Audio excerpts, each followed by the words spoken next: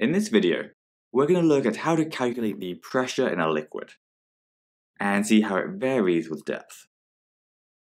We'll also cover what determines whether an object floats or sinks. Now, pressure in a liquid is a bit of a weird one. If you place an object in some water, then most of the pressure acting on that object will be due to all of the surrounding water molecules that are constantly colliding with it. However, a small component will be due to the weight of all the water above the object, which will be felt as a downwards force. As the object moves deeper and deeper though, the amount of pressure due to the weight will increase, as there'll be more and more water above the object. Another important factor that determines the pressure is the density of the liquid, because the denser the liquid, the larger its mass per unit of volume, and so the larger its weight will be. And the last factor is the gravitational field strength, as this is what determines the weight for a given mass. So a bigger gravitational field strength would mean a larger weight. We can see all of this if we look at the equation for pressure in a liquid. This tells us that the pressure, measured in pascals, is equal to the height of the column of liquid above the object, which is basically just the depth, times the density of the liquid, times the gravitational field strength. To see how this works, let's try a question. A person dives from a depth of 20 meters to a depth of 90 meters. Given that the density of water is 1,000 kilos per meter cubed, calculate the change in pressure acting on the person. So this is really two questions in one. We're first going to have to calculate the pressure at the two depths, and then find the difference between the two of them. At 20 meters, the pressure would be 20 meters times the density of 1,000 times 9.8. which is the gravitational field strength here on Earth.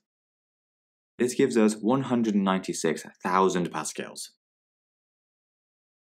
Meanwhile, for 90 meters, we do 90 times 1,000 times 9.8, which gives us 882,000 pascals.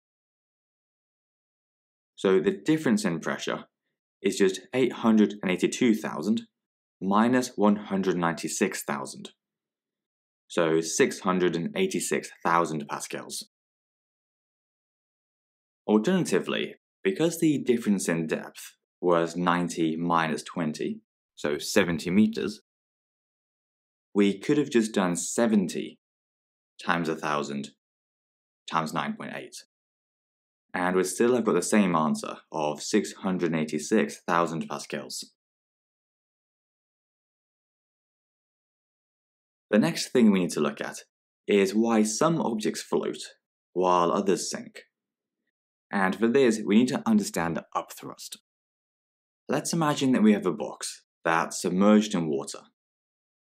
Due to the collisions of all the tiny water molecules around the box, the surrounding water will exert forces on the box from all directions.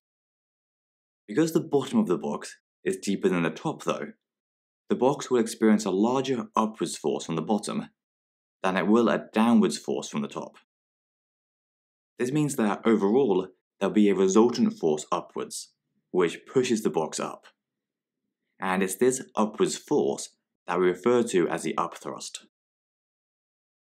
If that was the whole story, then everything would float, as all submerged items have upthrust.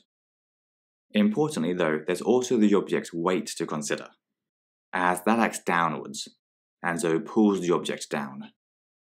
So really, it's all about whether the upthrust or the weight is larger. If the weight is larger, like we've shown with these arrows, then the object sinks.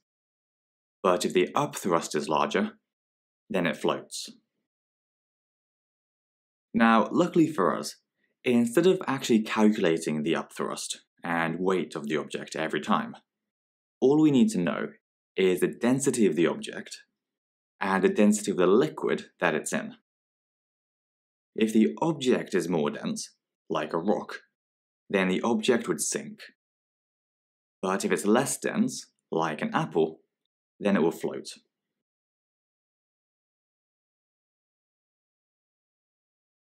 If you haven't heard yet, you can find all of our videos on our website, cognito.org. You'll also find questions, flashcards, exam-style questions, and past papers. And we track all of your progress so that you always know what to study next. So sign up for free by clicking here, or browse our playlist here on YouTube.